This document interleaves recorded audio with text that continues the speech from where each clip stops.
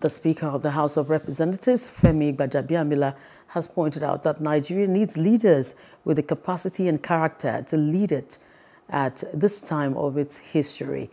He said this during the official inauguration of the Legislative Mentorship Initiative Program in Abuja. Our correspondent, Emmanuel Ehijene, reports.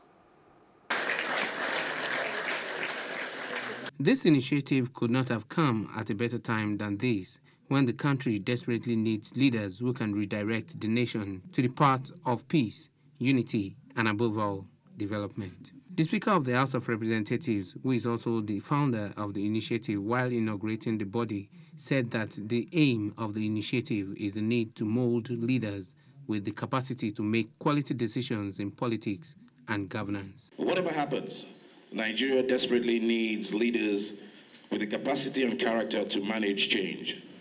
The consequences of the changes happening in our world today will depend on how we respond, the decisions we make, and the ideas we choose to invest in. The quality of our decision-making in politics and governance will define the course of our country.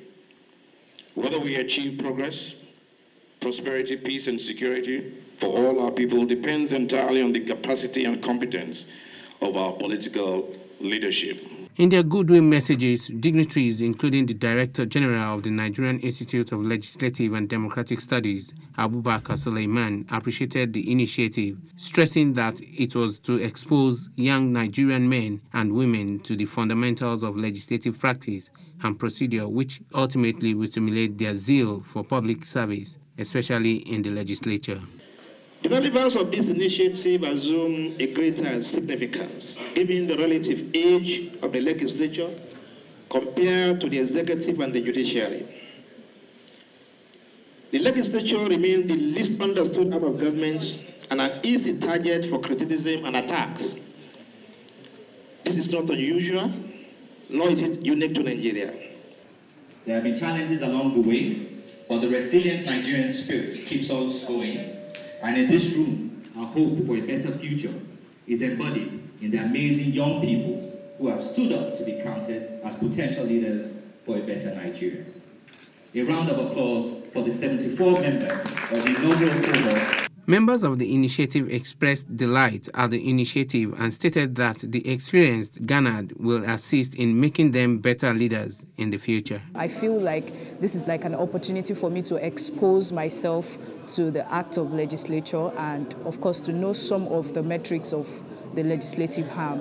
And my expectation basically is to network with other leaders across the country and also to meet with prominent individuals and then to learn and relearn and unlearn. This opportunity is well designed for me, and I want to appreciate the Honorable Right Speaker for this great opportunity for building and grooming the young and the next generation of public sector leaders. The theme of the program is building the next generation of Nigeria's public sector leaders.